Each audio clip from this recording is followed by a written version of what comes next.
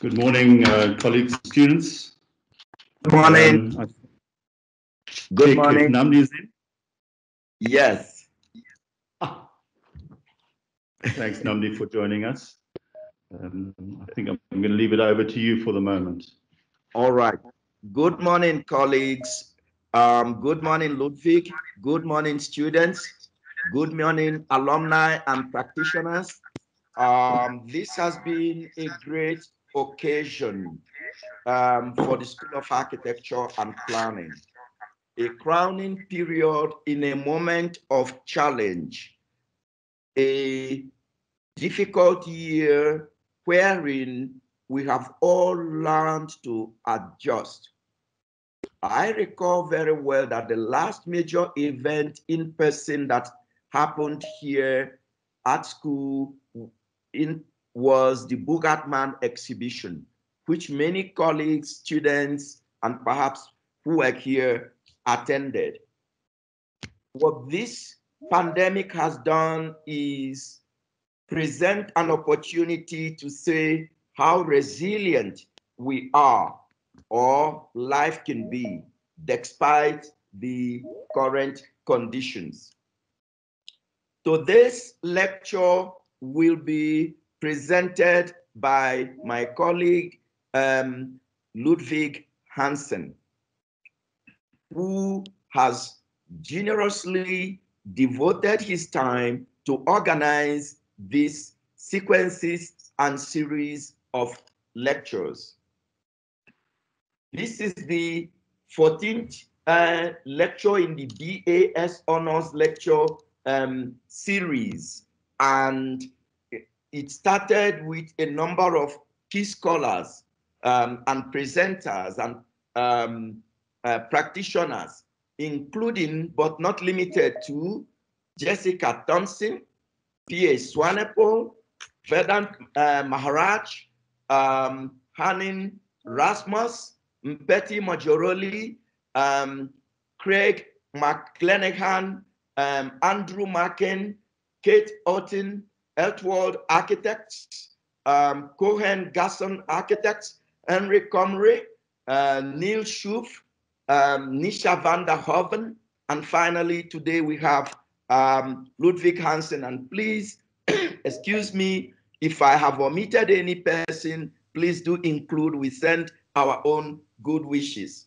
We have all learned and heard collectively.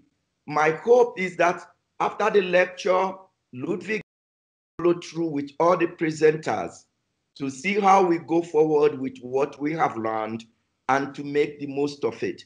Once again, we hope that in the next academic year that you will join us as we build through this medium, as we share knowledge in the school, as we develop collectivity and projects of decisions that affect Johannesburg, that affect our community, that affect our country.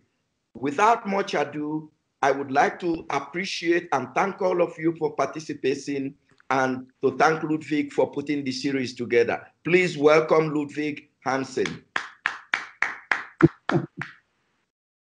Over to you, Ludwig.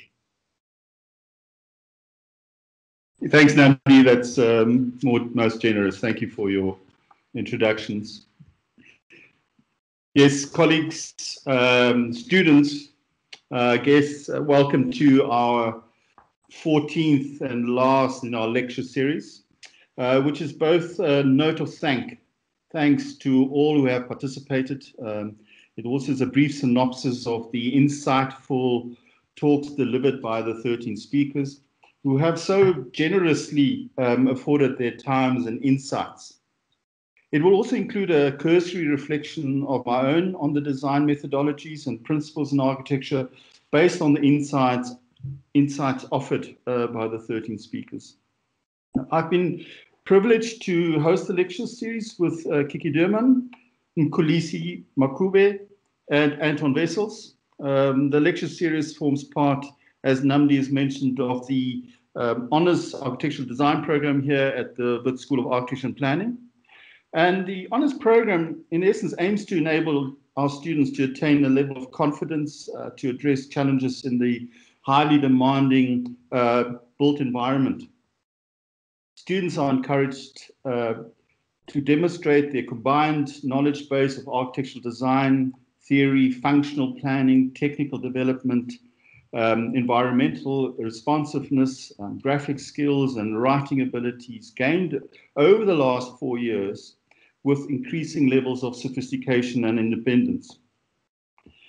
The broader aim of the course, traditionally via the studio environment, is to equip students with the skills to engage and explore spatial challenges by way of drawings, diagrams, and sketches. Now, teaching and engaging with students has become exceedingly difficult and challenging during the COVID-19 pandemic, which has made traditional studio interaction impossible. We've been forced to acquiring a whole host of new skills and technologies to stimulate, or simulate rather, the studio environment, to enable students with design methodologies and spatial problem-solving skills.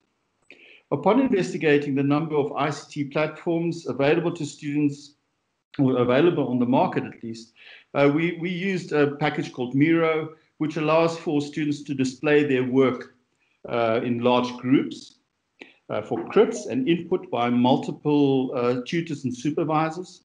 And it also allows students to draw as one would in a studio environment. It allows students to see the work of their peers, give input, and evaluate their own progress. I'm briefly sharing some of the work of the students that have been submitted over the last couple of weeks. And the focus of these lecture series is part of that academic program. And it was aimed to expand the discourse on architecture and the built environment in the context of some dramatic changes within our local context. The translation and sharing with students the complexity of creating meaningful place-relevant spatial interventions and projects that inspire requires a comprehensive approach to design with all its associated conceptual and technical requirements. Interior and exterior social environments are also key ingredients and act as an important informant to enable interactions relating to the functional aspects of the building. Through the studio process, the theoretical discourse and these public lectures are called upon to direct sensitivity, imagination, intellect, and increasing levels of professional judgments towards enabling students to design a coherent environment. Apart from changes to our studio teaching methodology, the COVID-19 pandemic has also had a positive result, or many positive results. And as we were able to gain access to diverse speakers, academics, and practitioners, previously not possible due to either geographic and time constraints, being able to assemble the displayed panel of speakers is a result of these changes. Every single one of the speakers also offered their time and efforts with a great sense of purpose, willingly participate in any question. Their commitment to architecture and their contribution to the development of the architectural discourse is greatly appreciated by all of us here at WITS. And most of you also have been part of the school as lecturers, design tutors, and examiners, and we trust we'll be able to host you again at the school in the near future, probably under better conditions.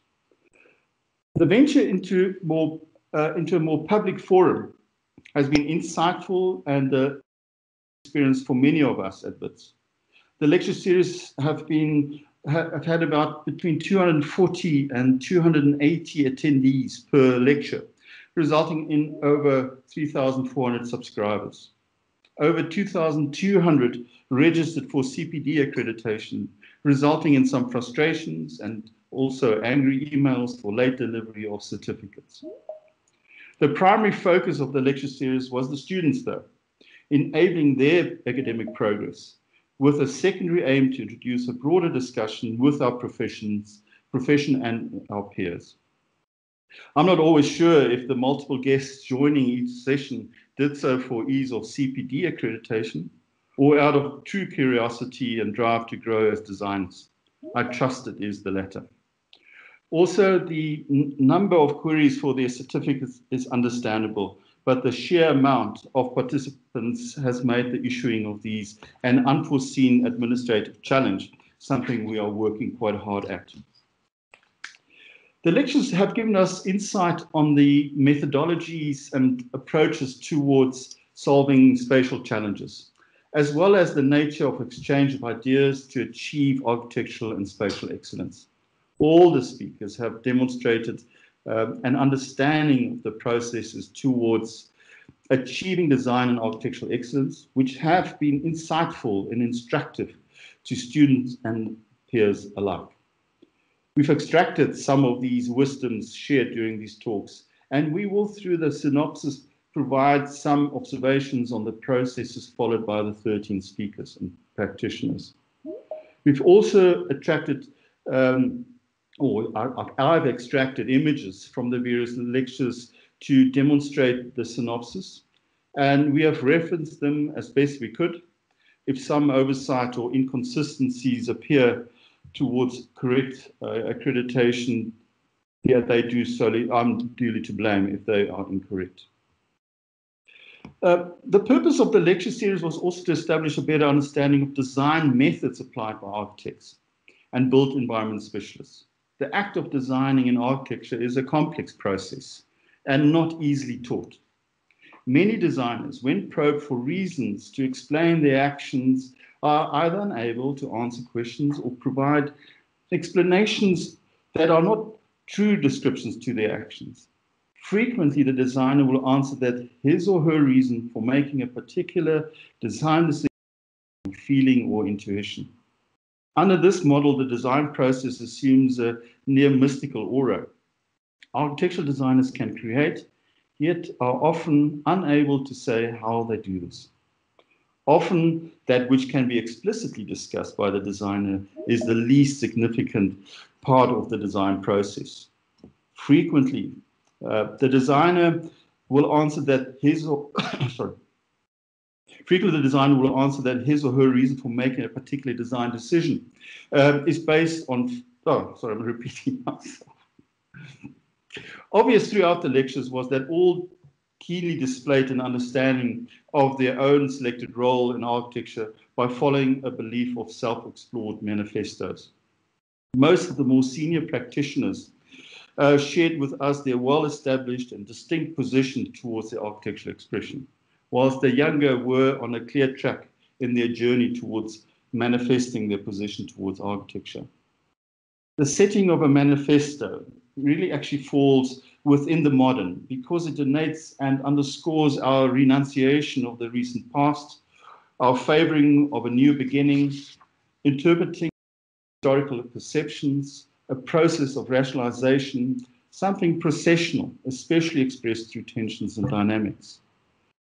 A number of broad positions were manifested during the course of the talks, and they not all fall clearly under one heading.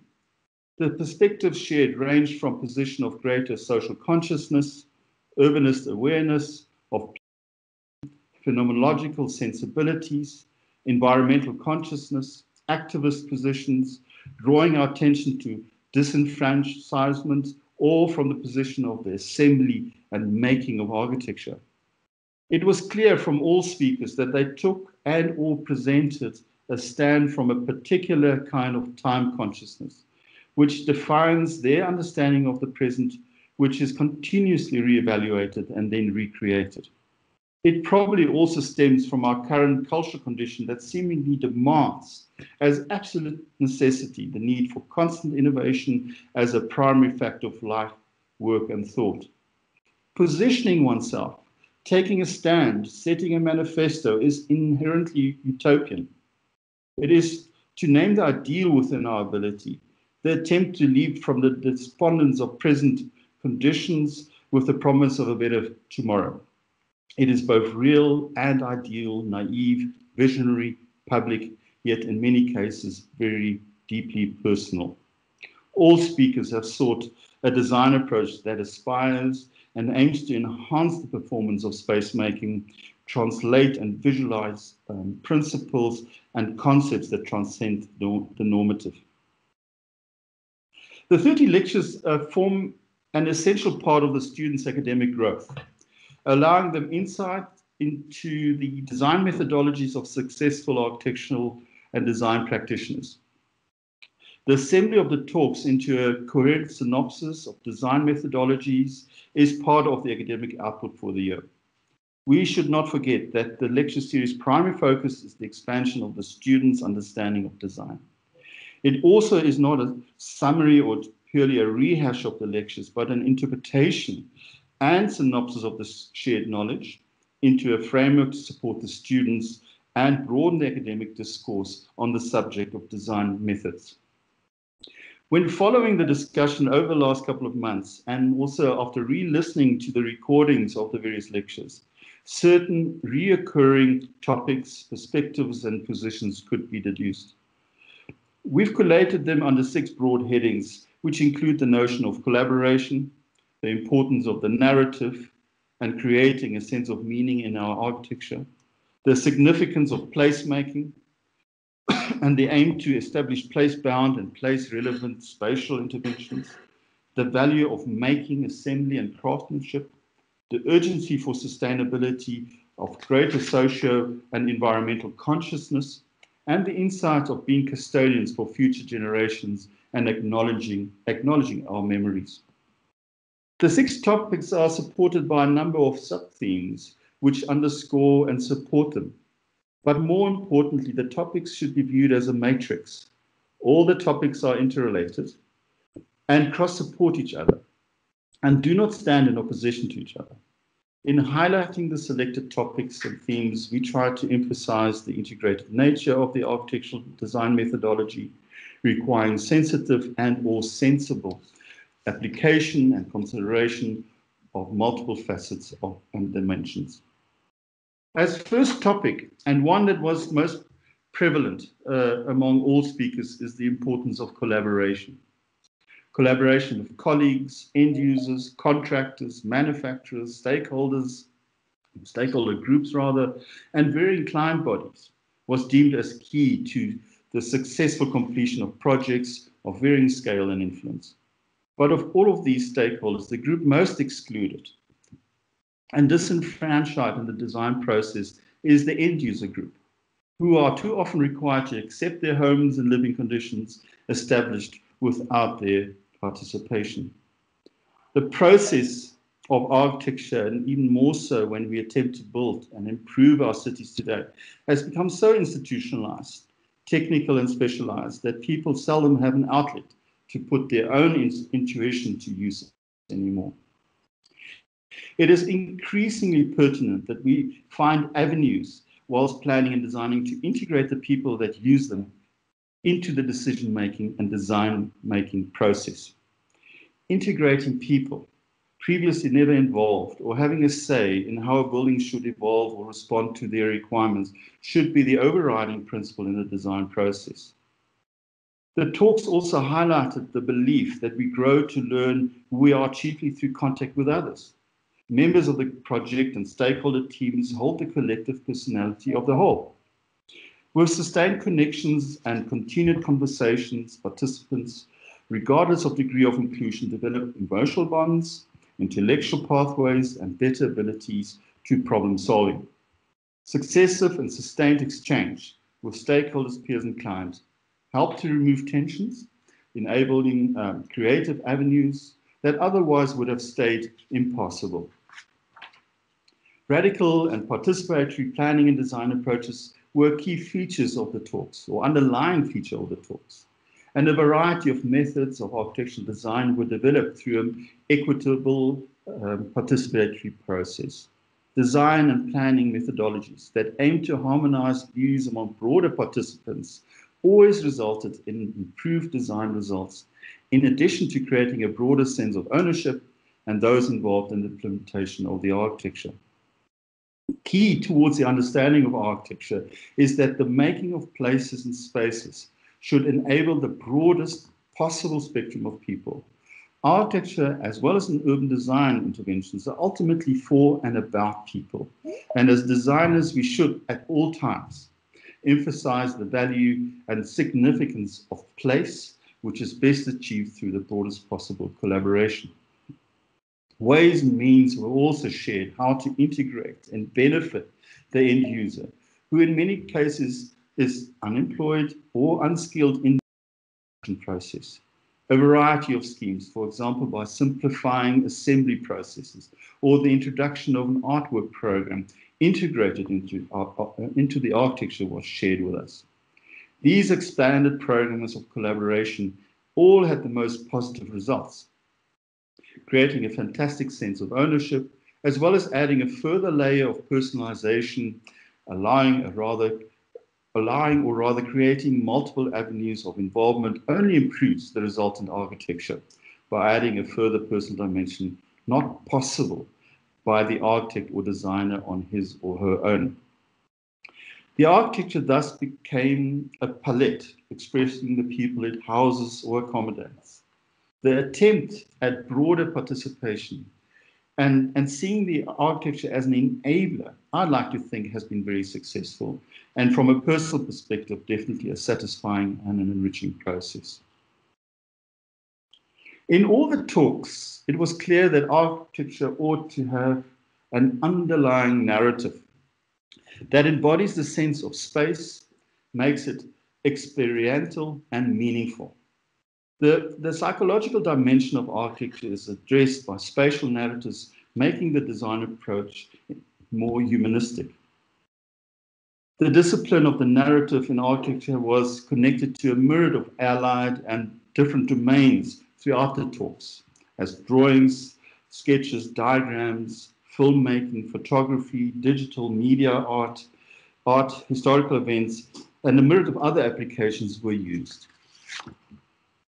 A key takeaway was the discussion by Mpeti on rituals and narrative architecture, where rituals are characterized by sequences of activities in a concealed place and are based on archetypical actions based on culture or lifestyle. The presentations highlighted and introduced narrative concepts around animism, the significance of body architecture, and an architecture that is a manifestation of our own intuitions and feelings, and that explores sequential association and articulation of space as an expression of ritual which forms the order of life.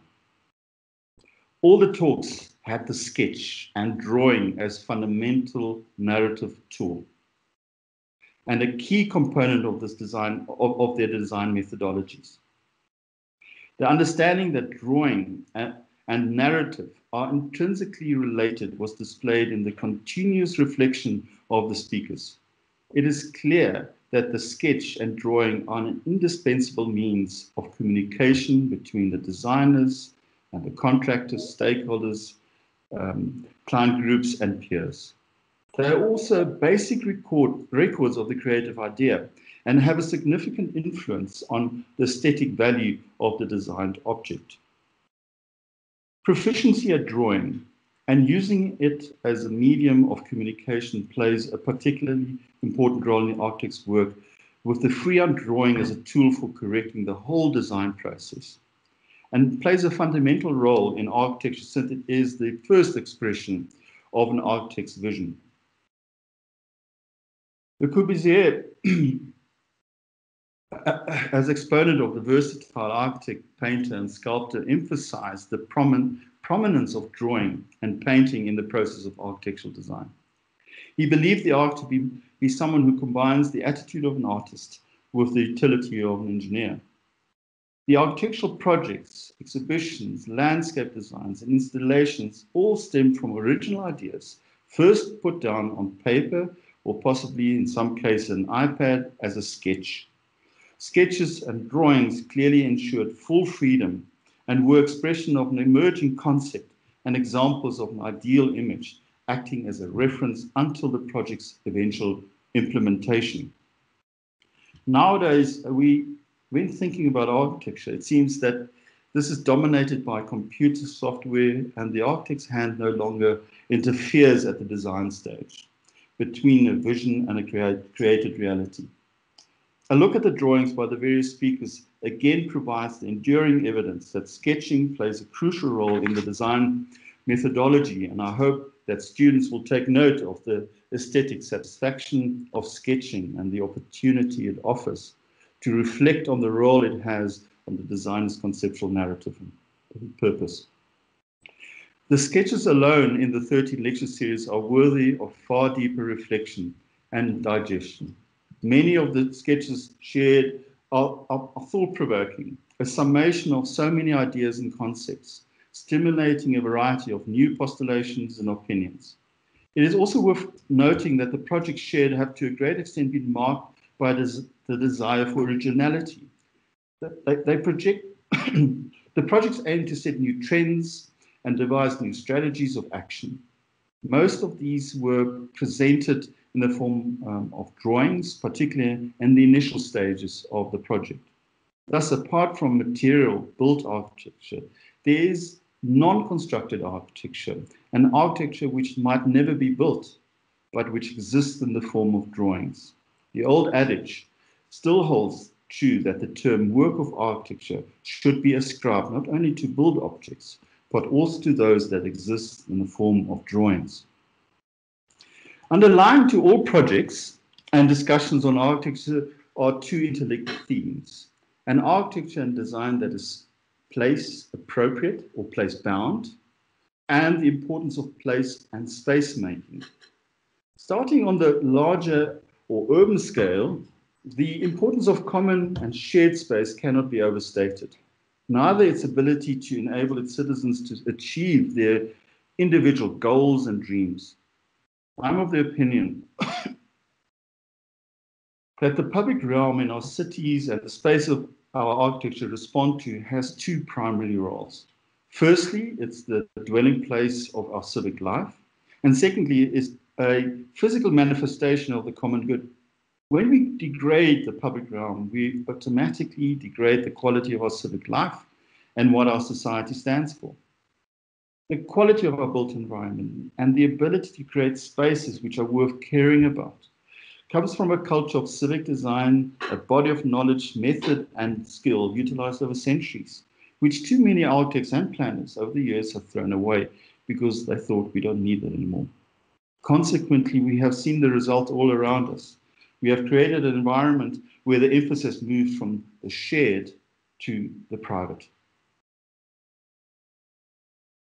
We have ensured that a greater part of our architecture and civic spaces are not worth caring about.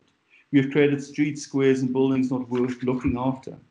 The emphasis and principle I took from these talks, and I want to press on you as well, is that we have a responsibility to create spaces and architecture worth caring for. So what makes good civic and public architecture?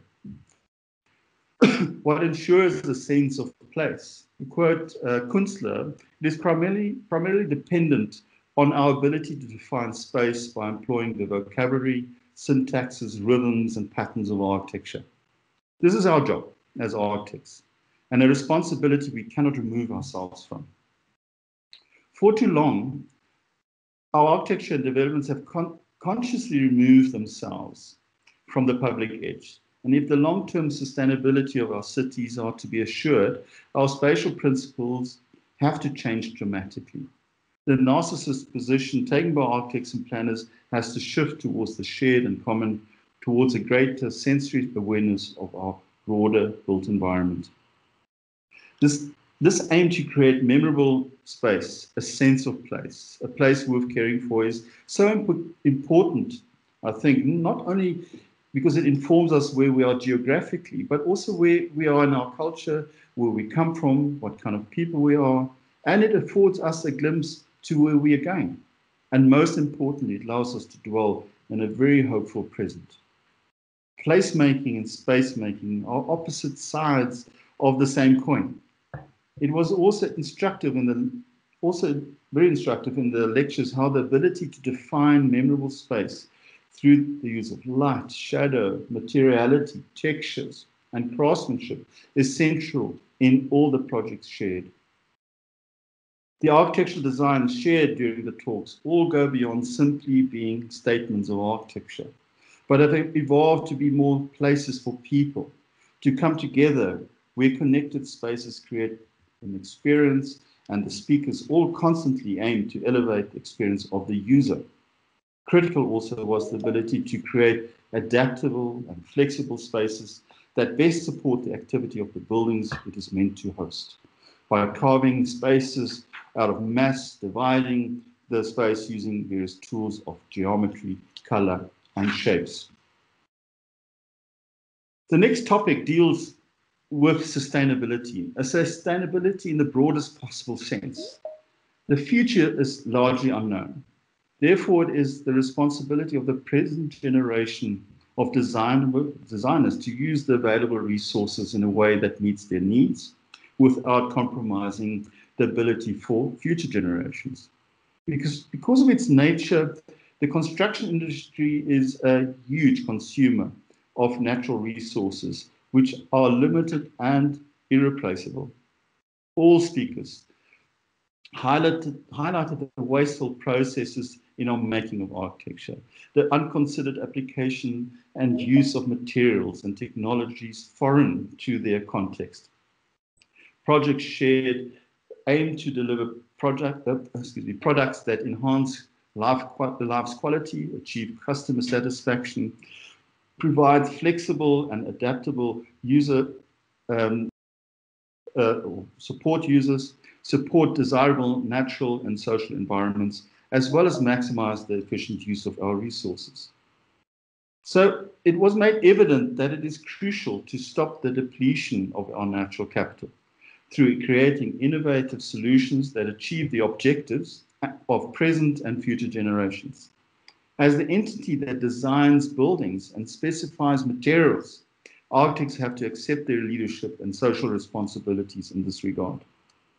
The social dimension of sustainability received equal attention. Focus on the health and safety of workers, enhancing the participation of communities in the design, development and the making processes, and maximizing benefits to disadvantaged groups. The enabling dimension of design and building was again seen as fundamental, and it was keenly demonstrated that even the smallest interventions could act as catalysts for wide-ranging and wide-reaching impact. Touching our environment lightly, limiting our footprint by exploring alternative construction methodologies and assembly processes were highlighted. Possible mechanisms of building in areas not only of a sensitive environmental beauty, but also mechanisms that act as enablers to building in remote circumstances, isolated from conventional construction methodologies, were demonstrated. Underlying in the design of all the project displayed during these talks was the emphasis on the manufacturing and assembly process of their architecture and projects. Craftsmanship is not just simply an act of making. It embodies a much broader concept that involves going beyond industrialization and developing an understanding of tools and materials as precious resources to be carefully employed rather than exploited. We were reminded that we cannot ignore or push aside the relationship between materials in the process. The dependencies on utilizing and expanding the local abilities, the consideration of its renewable nature is a key aspect of craftsmanship in our design and eventually in the making of our projects. Speakers demonstrated that crafted production of buildings play a key role towards architectural space making. Both craftsmanship and architectural design rely heavily on tacit forms of knowledge, skills, and experience, in addition to a communicable knowledge, where the transfer of knowledge from the architect towards the craftspeople is crucial for the successful implementation of architectural concepts. The craftsman's ethos was a central point. As Richard Sennett's definition states, craftsmanship means an enduring basic human impulse, the desire to do a job well for its own sake.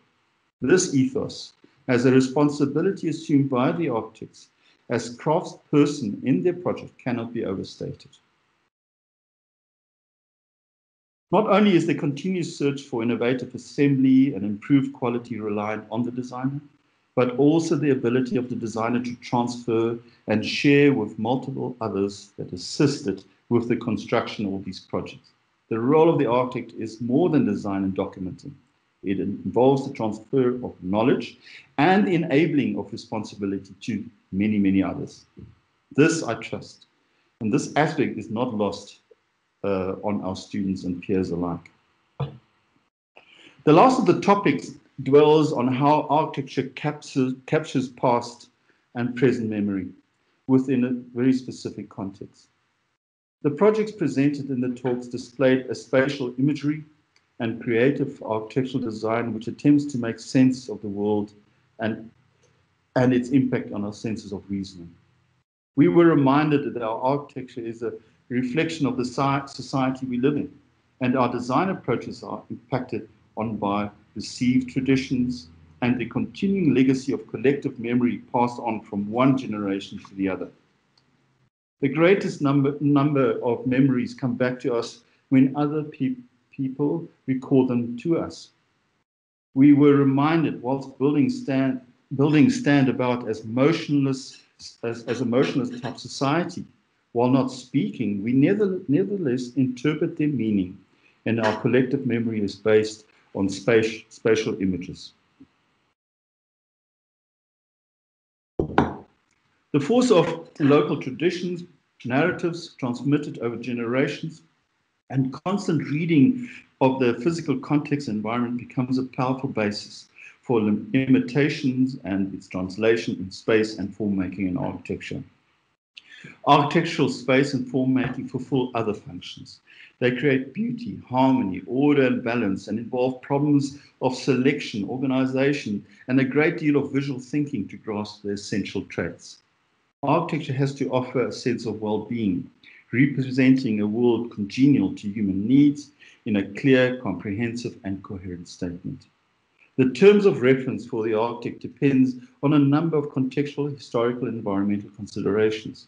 The memory embedded in these references find their way into the projects presented during the talks and form an important translation of our underlying understanding of our current world.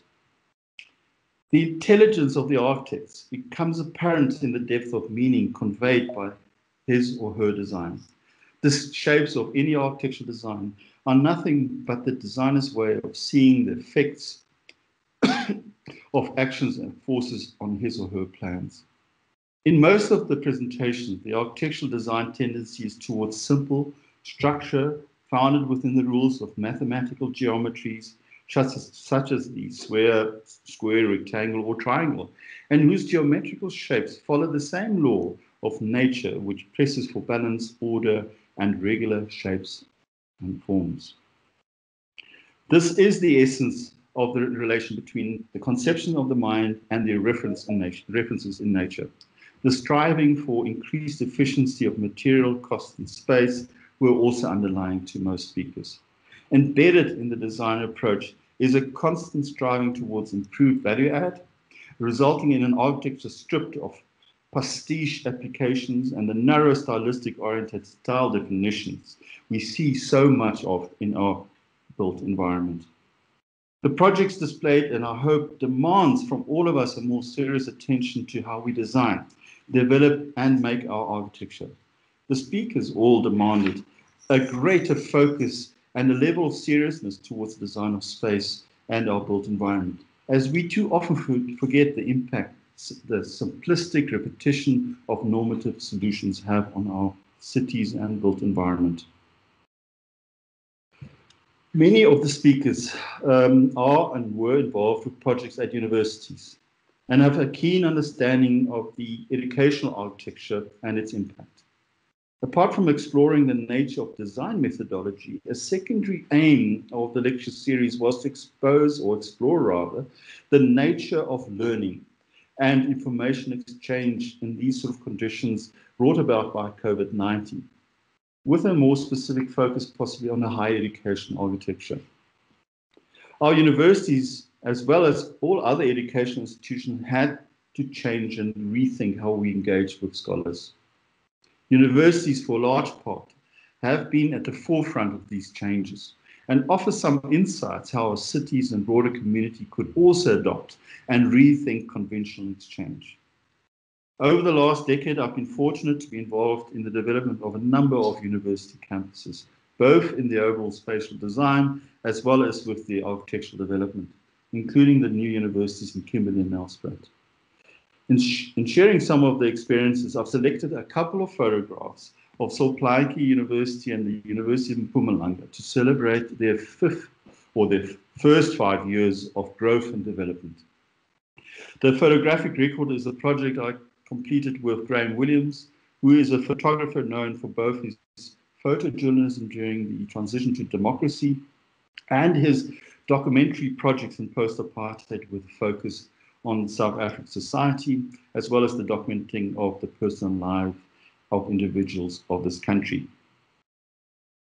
Currently, there are a number of key debates and questions in the development of universities and educational buildings and their infrastructure. Firstly, what is the nature of the future university in South Africa in terms of its spatial form and structure in relation to the academic and developmental prerogative?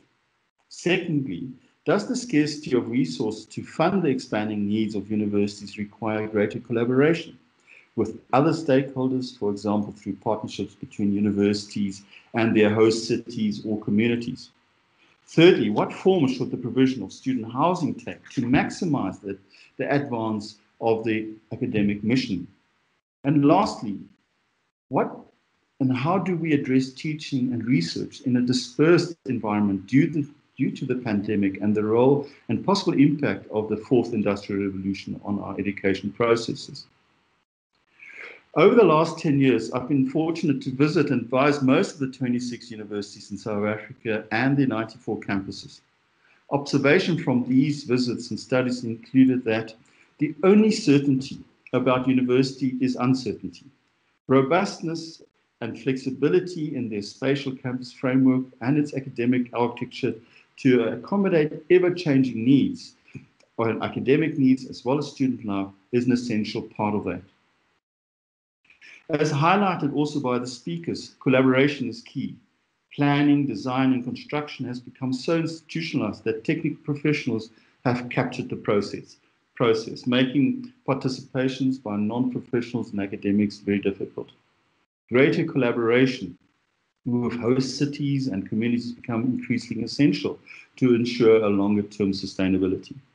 Universities across the board are increasingly required to provide for their own bulk services, electricity, water, and the like, as their host cities cannot guarantee these services. Collaboration also means that universities should share their knowledge resources with their hosts. Museums, exhibitions, public lectures, public outreach foyers need to be promoted.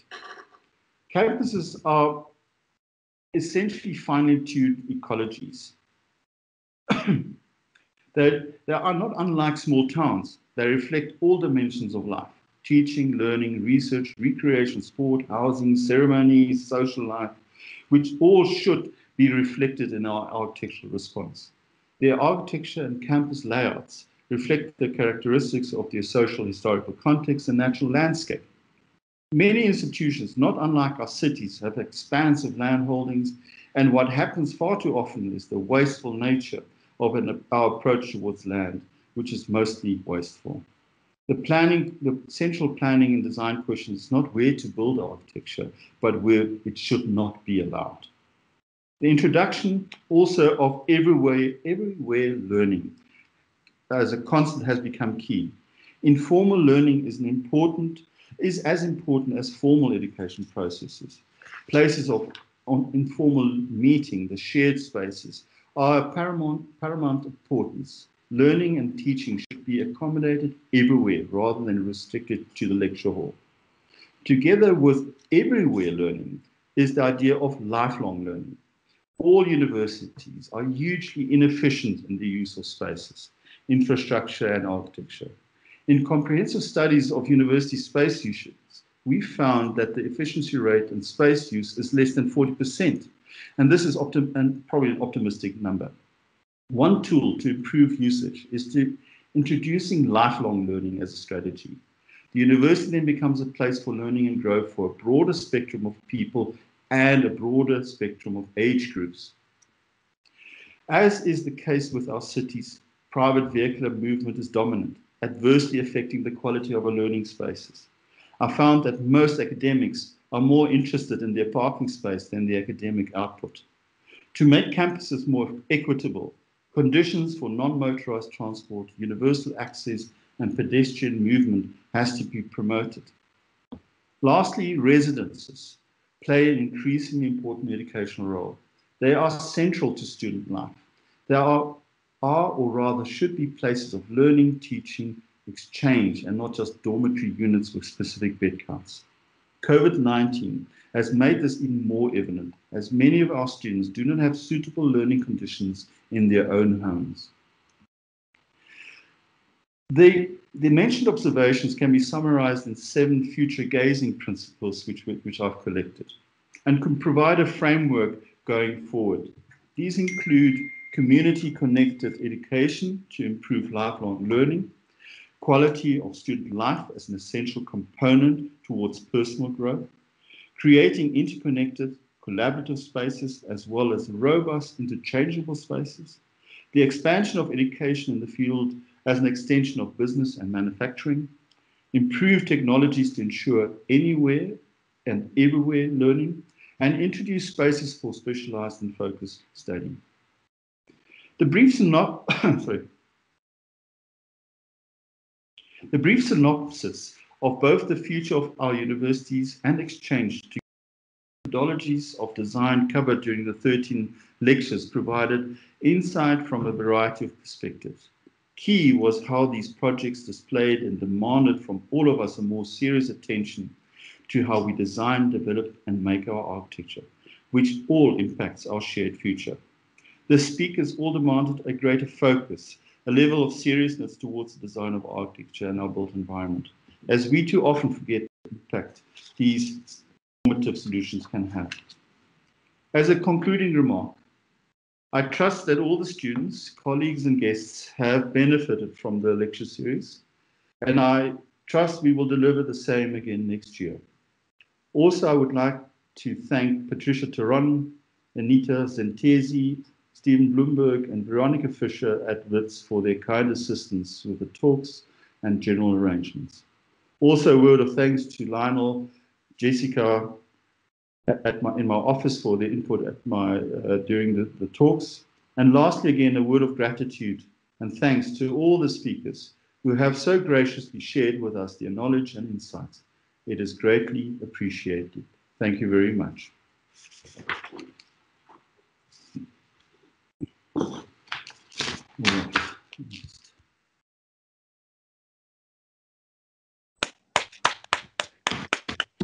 Thank you. Right. Well, I think that was the concluding remark on all of this. I don't know if there are any questions that someone might want to raise as a final query and answer session.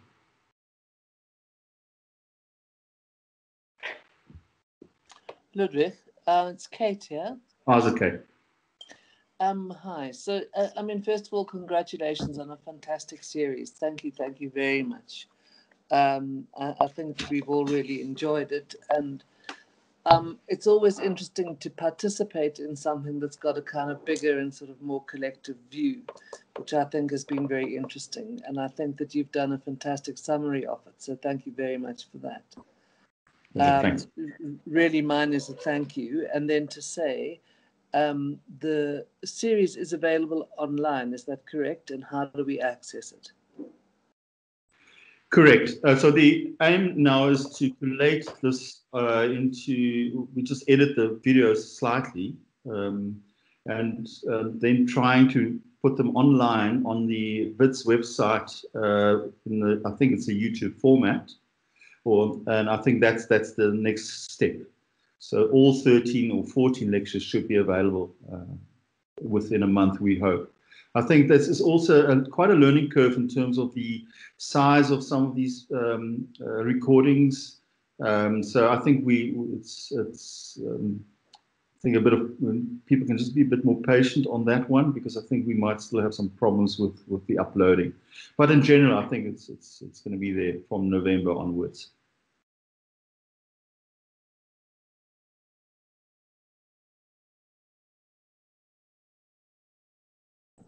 Muted. Thank you, Ludwig. Congratulations again. Thanks, Kate. Any other queries? Can I ask any questions around?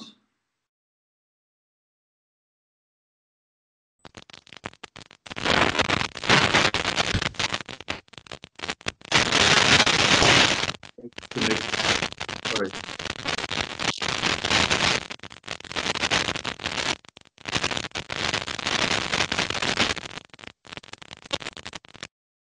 All right, so if there are no further questions, I think I'm going to close the 14 series again with a thanks.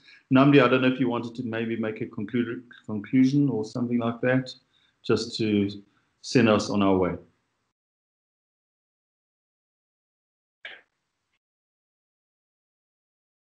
Is Namdi around?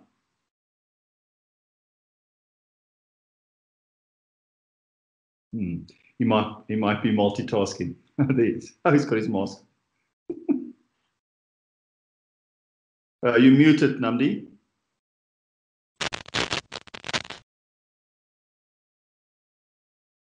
Namdi, you muted. Thank you very much for the lecture and for presenting to us the achievements of the year and a clear diagnostic analysis of what university campuses, the challenges we face. If you were to, if I may, if you were to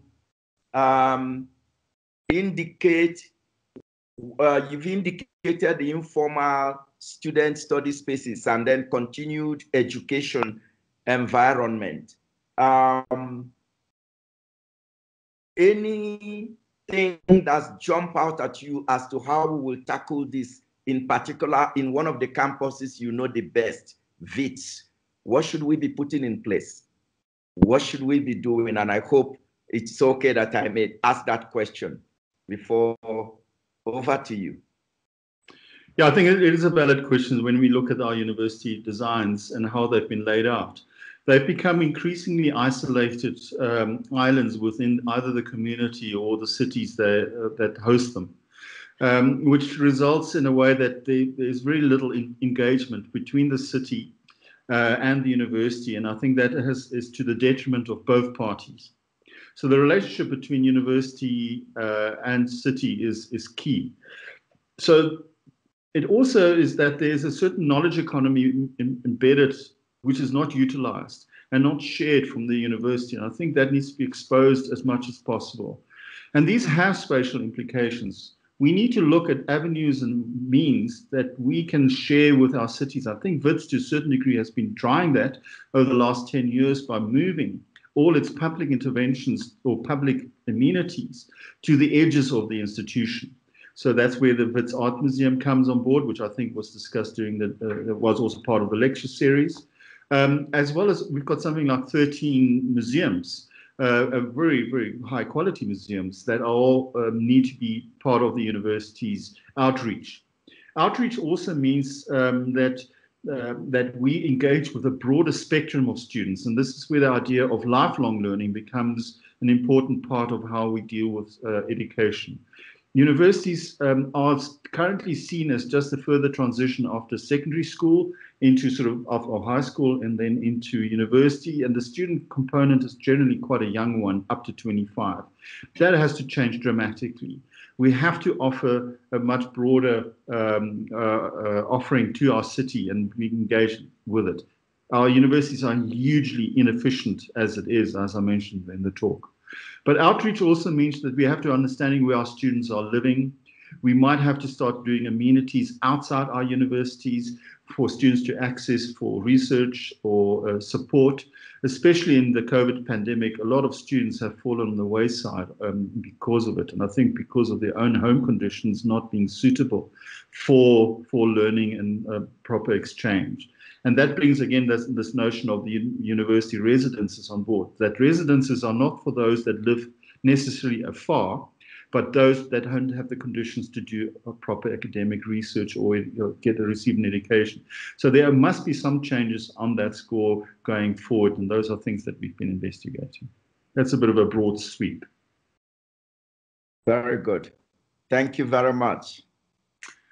Right. Thanks, Namdi, for hosting. And then yes. Thanks to all my friends and colleagues as well. Any other questions from colleagues? Any other? All right.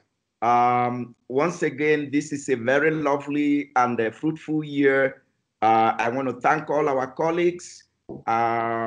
Ludwig, thank you for the lecture. We look forward to seeing you in 2021.